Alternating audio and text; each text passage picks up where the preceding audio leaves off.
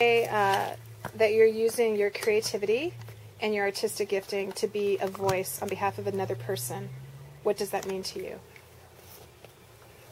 Okay, one of my favourite verses that's in the Bible, it says that we should speak up for those who have no voice, and I think that's a very important thing to do, is to be able to think of people that don't have much of a platform to speak from, and to, when you can, to actually say something for them to help their plight, and not to think about yourself so much, but to think about, well, how can I use the platform that I've got to actually speak about someone else. And so I think that's what I like about this Artist Hope thing. You don't have to push it down everyone's throats all the time, and it's a very natural thing, but you can actually just speak out for other people, and people actually accept what you say because they know that you're actually caring about someone else and not just yourself.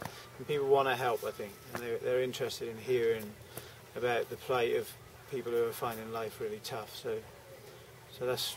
And you're engaged with the cause personally. It's not just something that's out there. It's something you feel passionate about and connected to.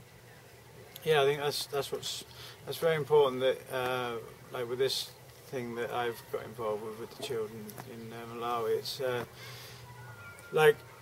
I get little emails from the school, and they tell me that they're thinking of me and that they're saying prayers for me, and they're hoping that I'll be able to raise the money to help them. And it really touches me, and it makes me think, wow, this is really important for them.